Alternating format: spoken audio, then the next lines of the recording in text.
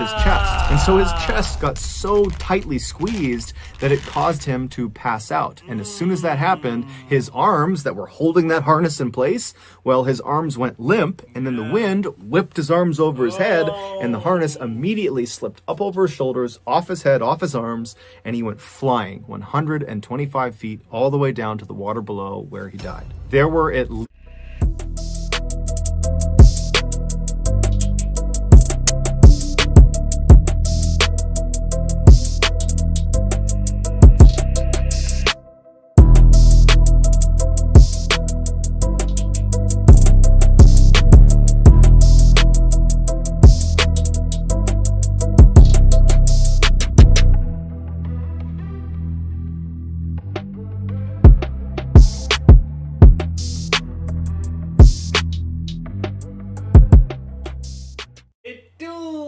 SRT gang, it's your boy with the fat SwaggyReacts, and we are, y'all already know what time it is, baby.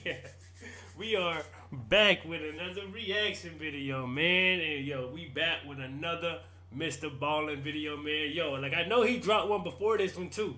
but we just gonna get to this one today. This is the most recent one that he just dropped, like literally, like today. You know what I'm saying? Like they tried to jump over it. So, and from the thumbnail, it looks like some crazy stuff, bro. And you know Mr. Ballen gonna always give us a great story. So like sit back, like relax, go get your popcorn, like go get your drinks, lady, let your hair down, fellas. Like, you know, like roll up something if you got to. You know what I'm saying? Handle your business. You feel me? But like if you guys like these type of you know like scary videos and scary stories, man, you're definitely tuned in the right channel. I need you guys to hit that subscribe button, man. I'm trying to reach 50K. You know what I'm saying? I'm very consistent with these scary hours because I know that's what you guys want to see. You feel me? But without further ado, man, let's go ahead and get into this thing. Shouts out to the homie again, Mr. Mr. Nightmare. See what I'm saying? Because I still got a video to do with Mr. Nightmare too. Like that's the trick or treat horror stories. I got y'all, bro. Trust me, bro. I got y'all, bro. Like just because they dropped them, I got y'all, bro. You feel me? So without further ado, let's go ahead and get into this thing. Let's get it. Today's video is brought to you by Current. Today, we're going to look at 3 places you can't go and people who went there anyways. But before we get into today's stories, if you're a fan of the strange, dark, and mysterious delivered in story format, then you've come to the right place because that's all we do, and we upload 1 or 2 times every week. So if that's of interest to you, the next time the like button has an itch on their back, offer to scratch it for them, but then continuously misunderstand their directions so you never actually itch the right spot. Bro, that is so annoying, bro. Listen, bro, I ain't gonna lie to y'all. Before I got my back scratch, I got a back scratching. I ain't gonna lie, I'd be good. But like, bro, like before then, like when I used to get like somebody to scratch my back, they used to always get the wrong side. Like, bro, side, down. Like, know what I'm saying? Like, bro, like, oh my lord. Continuously misunderstand their directions so you never actually itch the right spot. Also, please subscribe to our channel and turn on all notifications so you don't miss any of our weekly uploads. All right, let's get into today's stories. Let's get it, man.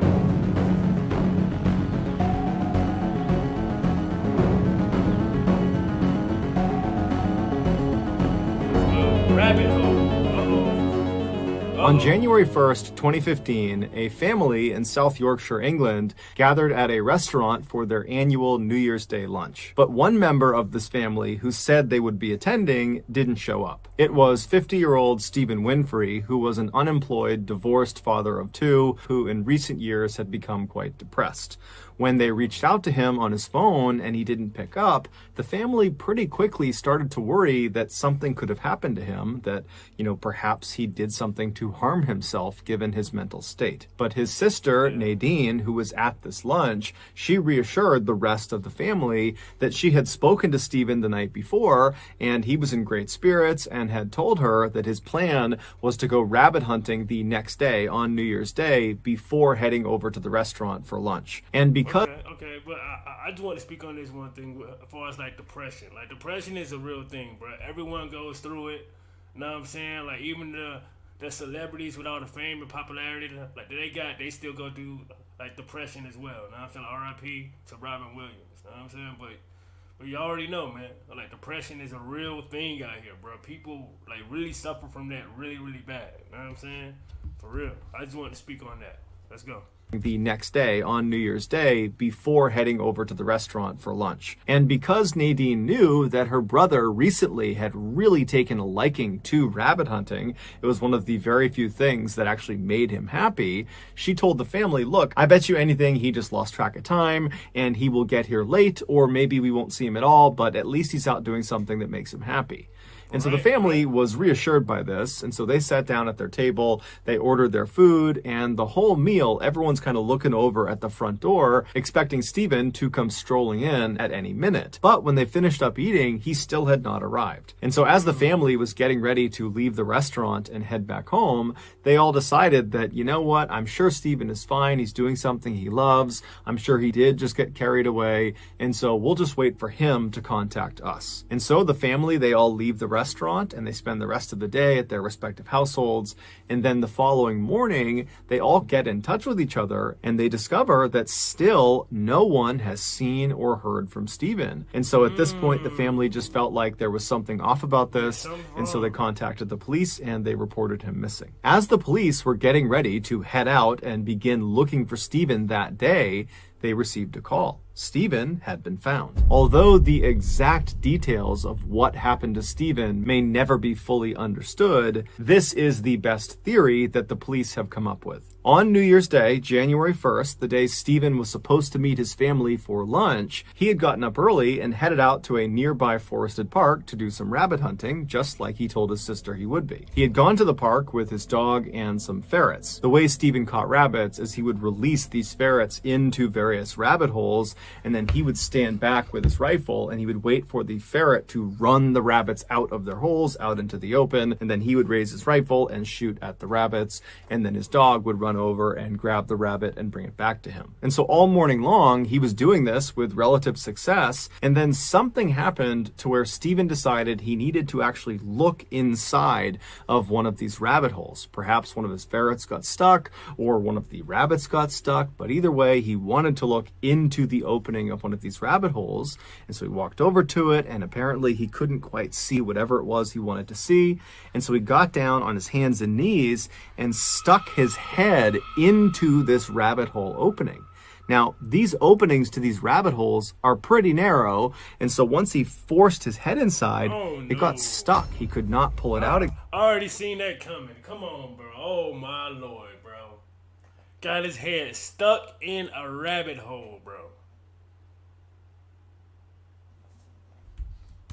And so once he forced his head inside, it got stuck. He could not pull it out again. And so all around the outside of this hole where his head was stuck, there were these deep divots that his hands had obviously dug once he realized he was stuck, because he was trying to dig the entrance a little bit wider to get his head out.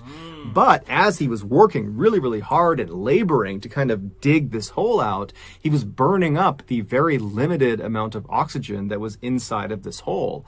And so very quickly, as he was trying to save himself, he would have started to struggle breathing because there just wasn't enough air in this hole.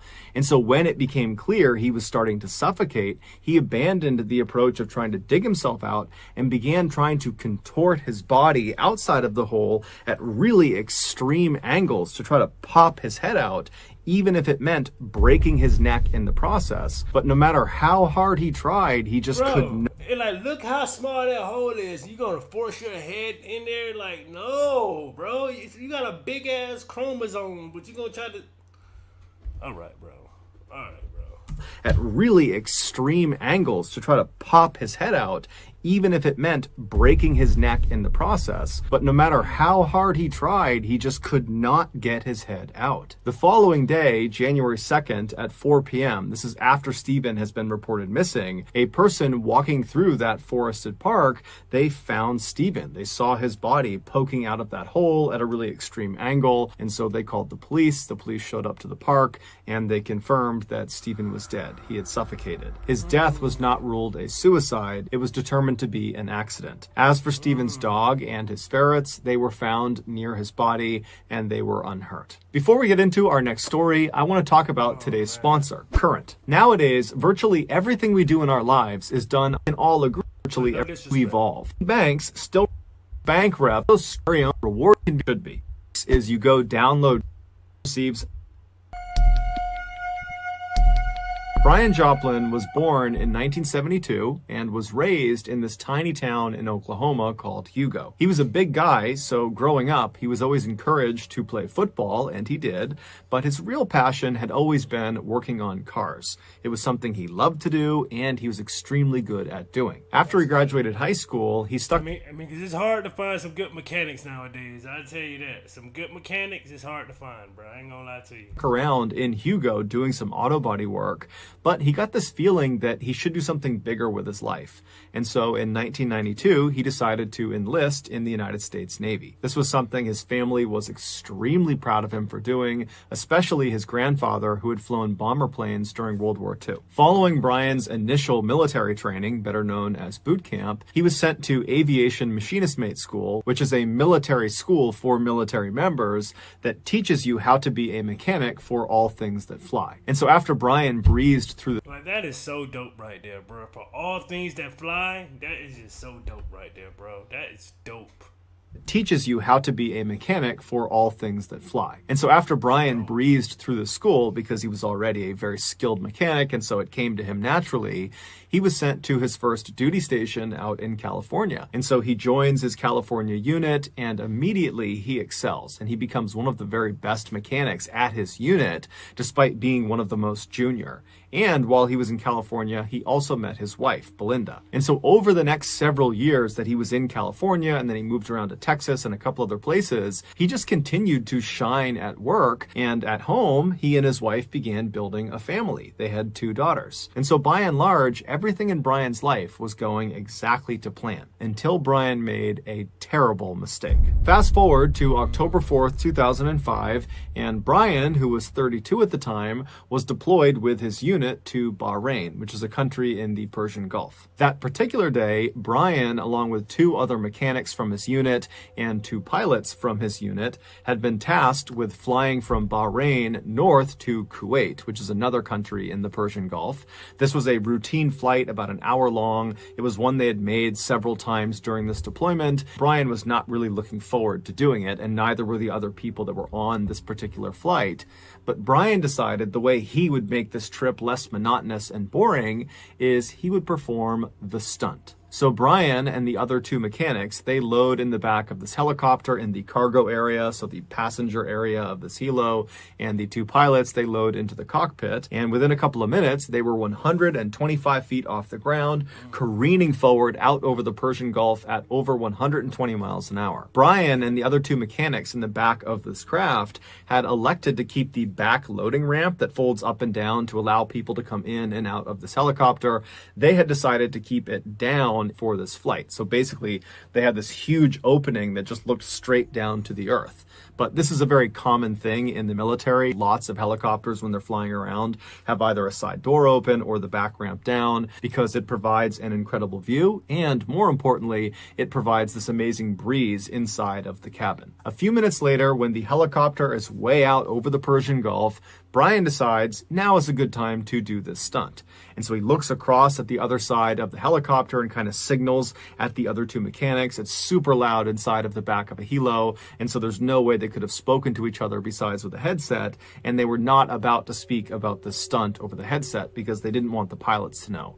And so Brian signaled to the other 2 because they were totally in on his stunt he was about to do, and so they grinned, and one of them pulled out a camera to be ready for what he was going to do, and then Brian disconnected his helo lanyard. So inside of a military helicopter, you'll find all these metal eyelets, these little rings all over the floor, the walls, the ceiling, and these are there in order to attach cargo or strap things down, or to attach yourself, a person, inside of the helicopter.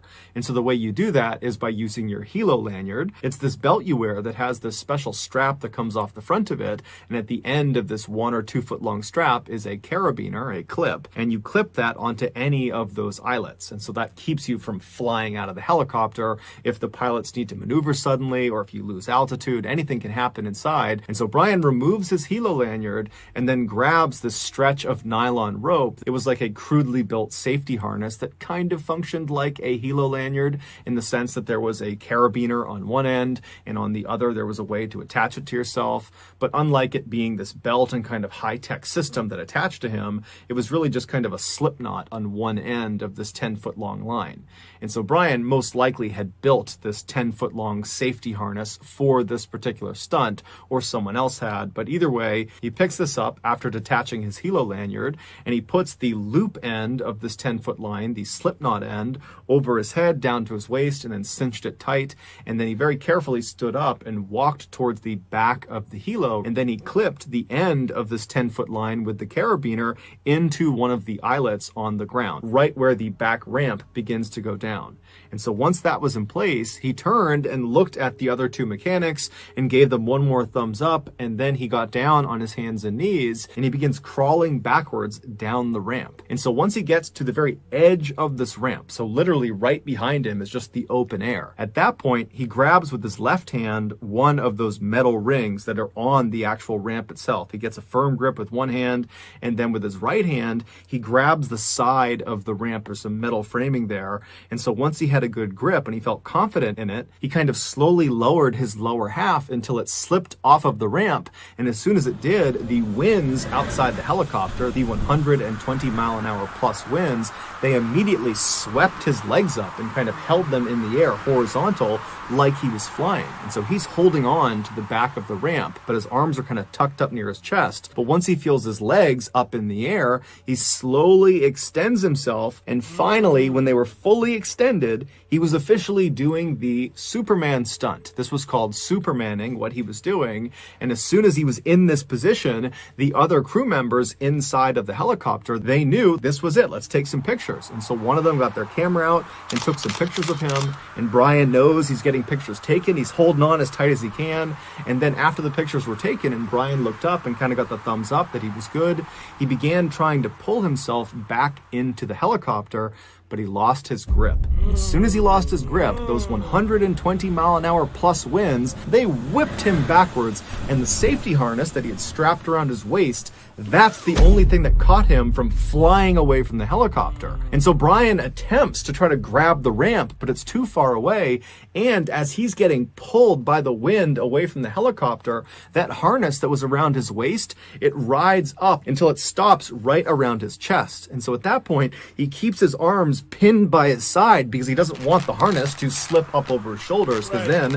he will fall to his death. But because this harness was self-tightening, as he was whipping in the winds, the wind was pulling him so hard away from the helicopter that it was tightening that loop around his chest. And so his chest got so tightly squeezed that it caused him to pass out. And as soon as that happened, his arms that were holding that harness in place, well, his arms went limp, and then the wind whipped his arms over his head, and the harness immediately slipped up over his shoulders, off his head, off his arms, and he went flying 125 feet all the way down to the water below, where he died. There were at least... Oh my God, bro. That is terrible.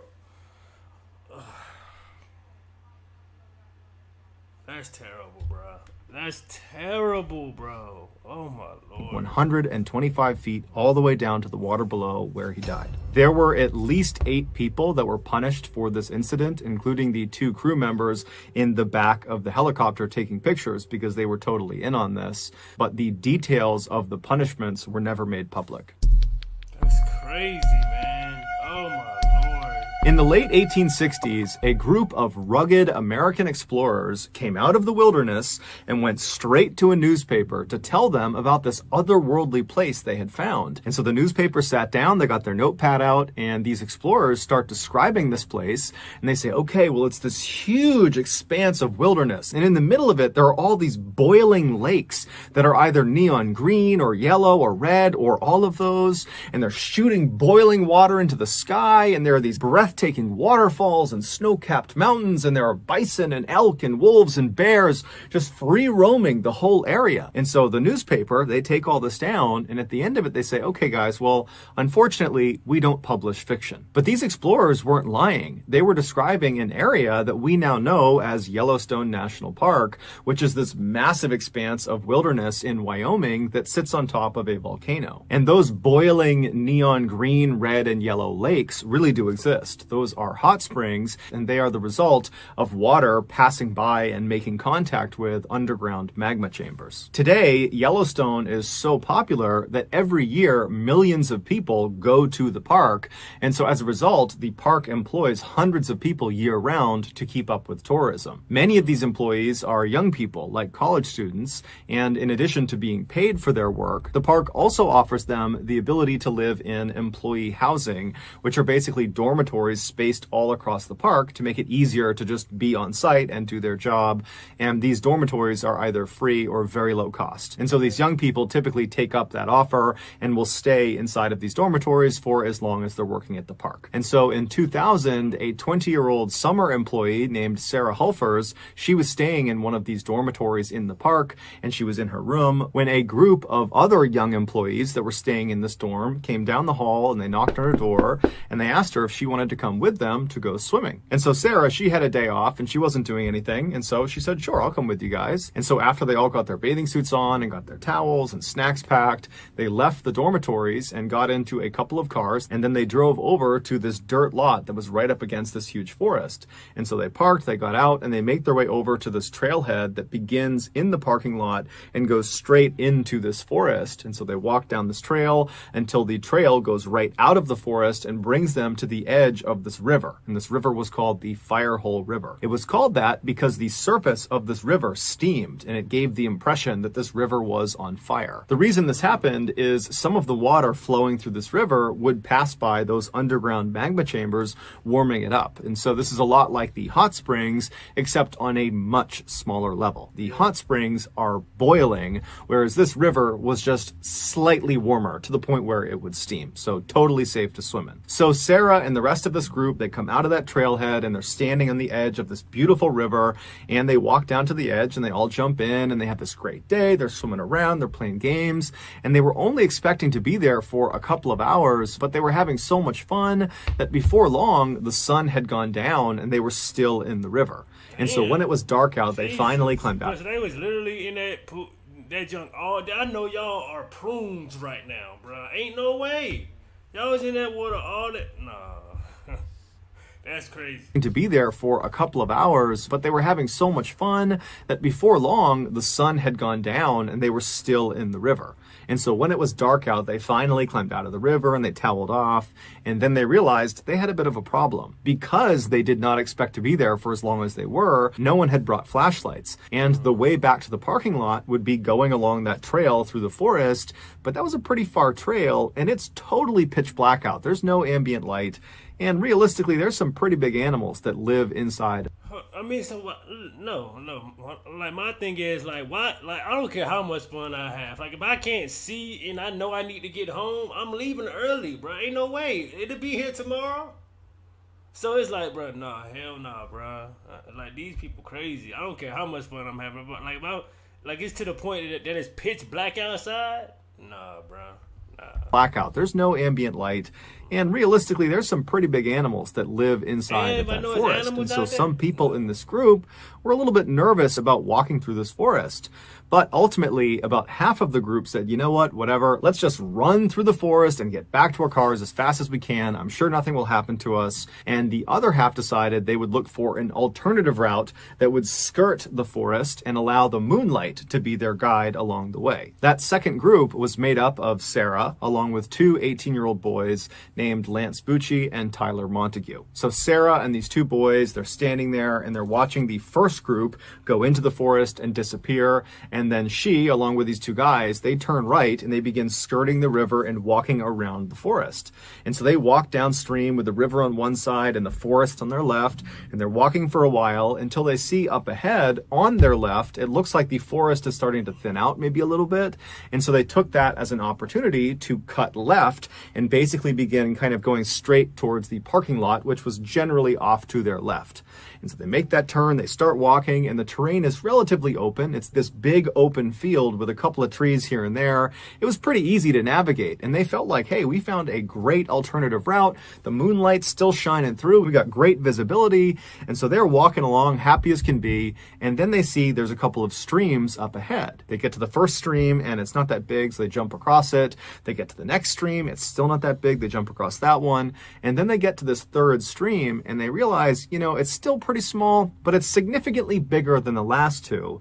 And so if we mistime it, we could... Whoa, now I ain't gonna lie. Look, if y'all ain't no athletes, I don't think y'all gonna make it over this one. I ain't gonna lie to you, bro. And they look, all into it. Now, this was not some huge deal. They were already wet from having gone swimming, but they didn't want to jump in this stream. And so they considered walking off to the right and trying to find an area that was more narrow they could jump across more easily. But they figured they were probably within maybe 100 or 200 feet of the parking lot. They couldn't see it, but they knew they were close. And they really didn't want to go farther and farther away to only have to just jump over this thing anyways. And so they decide, you know what, let's just jump across it. Let's just do it. If we fall in, we fall in. And so the three of them backed up from the stream to give themselves some running room, and then they grabbed hands, and at the same time, all three of them ran forward and leapt across the stream. And they cleared it. They landed on the other side, but the ground they landed on was kind of loose and soft, and so it kind of crumbled underneath them, and they all fell backwards into the stream. In the darkness, this stream had looked like the other two streams they had seen, albeit a little bit larger, and so they were not thinking this could be potentially hazardous if they fell into the water. But it would turn out this stream was extremely hazardous. It was nothing like the other two streams they had encountered. This one was runoff from a nearby hot spring, and so the temperature inside of this stream was 178 degrees Fahrenheit. So it was practically boiling water, and it looked like it was shallow, but in fact, this stream was 10 feet deep. And so when this trio fell into these scalding waters, they let out blood-curdling scream. God, no, bro, what? Oh my, 178 degrees for one, 170. And then it was 10 feet, so, oh my Lord. Oh my God, that just gave me chills, bro. That just gave me chills, bro. I'm not gonna lie to y'all, bro. Oh. Whoa. 8 degrees Fahrenheit. So it was practically boiling runoff from a nearby hot spring, and so the temperature inside of this stream was 178 degrees Fahrenheit. So it was practically boiling water, and it looked like it was shallow, but in fact, this stream was 10 feet deep. And so when this trio fell into these scalding waters, they let out blood-curdling screams, and the other group that had ran down the forest path, they had got to the parking lot and were waiting for them, and so they hear this scream, and they just take off running in the direction of the screams. They cut right through the forest and they come out to that field, and they find Lance and Tyler are on the edge of the stream, desperately trying to pull Sarah out of the water. And so the parking lot crew, they run over and they grab Sarah, they pull her out. They don't really know what's happened. They don't know this is some boiling stream, but it very quickly dawns on them when Lance and Tyler and Sarah just continue to scream outside of the water that something is horribly wrong. And so one of the people in the parking lot crew, they take off running, they go into one of their cars, and they drive and they get help. And not that long after, a helicopter would arrive and it would take Sarah, Lance, and Tyler to a nearby hospital. It would turn out Lance and Tyler, when they fell into this water, they only submerged up to their necks, and as soon as they hit the water, they immediately turned and got themselves out again. So they were only in the water for maybe a second or two. And these things ultimately saved their lives, although they did still have burns over almost their entire bodies. They had to go through dozens and dozens of surgeries and years of rehab, and they had to pay all this money for medical bills. So it was not a smooth course after they got pulled out, but they lived. As for Sarah, she was not as lucky. When she fell into the water, she completely submerged. Her head, her body, all of it went under the water, and then she just could not get herself out again. And so she stayed in the water much longer than the guys did. When she was admitted to the hospital, despite the fact she was talking and conscious, the doctors very quickly realized they had a big problem with her. A third-degree burn, or a full thickness burn, is when the outer layer of skin gets destroyed and also the inner, deeper tissues of the skin also gets destroyed, including the cells that are responsible for reproducing skin. And so if you get a third-degree burn, that part of your body will not heal on its own. You literally have to get a skin graft. And a skin graft is effectively a skin transplant. They will take other sections of skin from your body that are unburned, and they will place them over that site where you have the third-degree burn. But when Sarah was wheeled into the operating room, it was determined that she had third-degree burns on 100% of her body. So there was no unburned skin.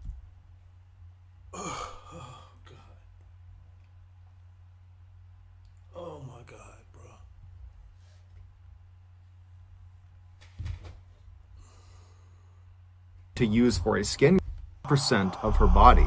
So there was no unburned skin to use for a skin graft. Her whole body was ruined. And so despite their best efforts, Sarah would pass away 15 hours after arriving at the hospital. A year later, Lance's family would sue the National Park Service for not having put up a sign near that particular stream. Oh my God. I was thinking that, but I was just too in shock on what was going on, bro. Like, why don't the site had shit like this, bro, around? You should have automatically had that, bro.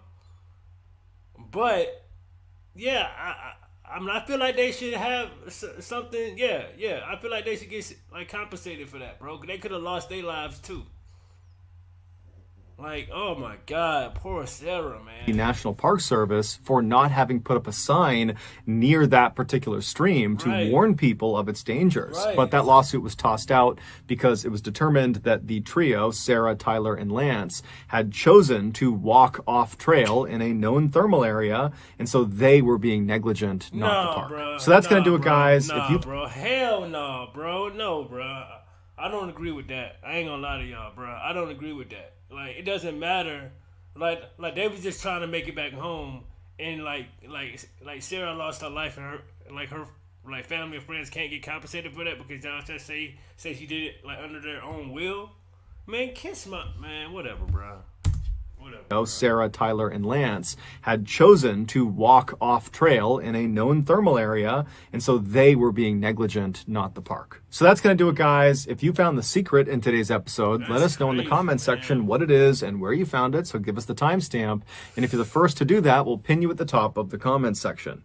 If you got something out of today's video and you haven't done this already, the next time the like button has an itch on their back, offer to scratch it for them, but then continuously misunderstand their directions so you never actually itch the right spot. Also, please subscribe to our channel. And yes, sir, man. Shouts out to Mr. Ballen, man. A beautiful, like another crazy stories, man. He always comes up with these crazy stories, and we never leave disappointed, bro. I'm telling you, man. R.I.P. to everyone who lost their life, like, or whatever, you know what I'm saying? And yeah, like that last one made me mad about them not getting compensated for whatever, like for what happened to Sarah and what happened to the other two people, man. But let me know what you guys thought about this reaction, man, by liking or disliking the video. Let's get this video to 200 likes, man, and let me know. And trust me, like the other videos are coming.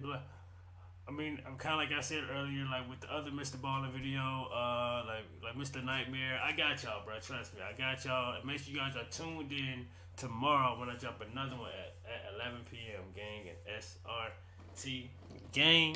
I am out this thing, man. Let's get it.